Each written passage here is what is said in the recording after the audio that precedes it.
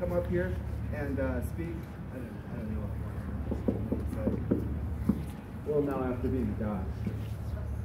I just want to say I'm so thankful and so humbled for all of you guys here today.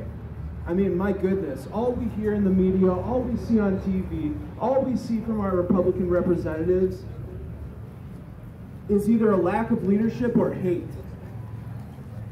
The elites, they hate you.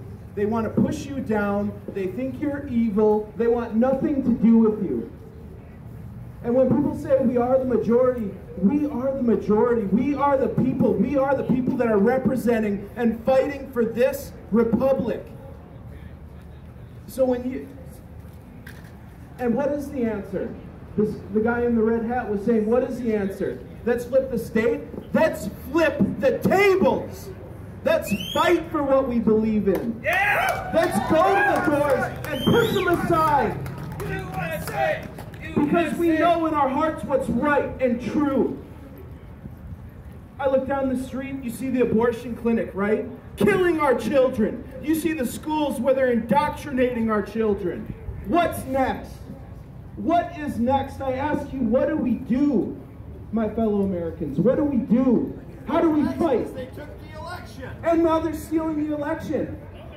And as Republicans, do we just sit here like we do, and especially Wisconsin Republicans, the salt of the earth, we're humble, we're good people.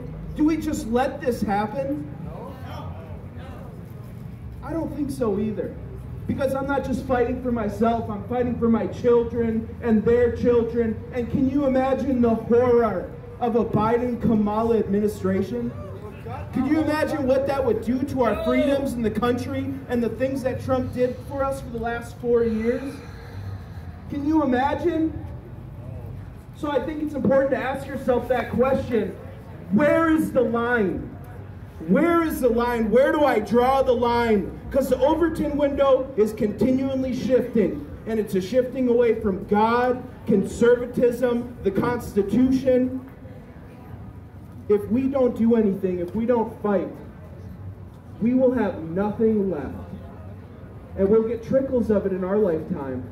But our children and our grandchildren will have nothing. None of these freedoms that we also enjoy and are also dear to our hearts.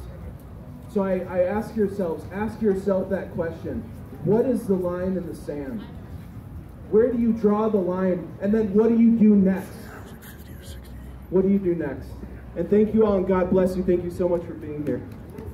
Yeah. Thank you, Zeb.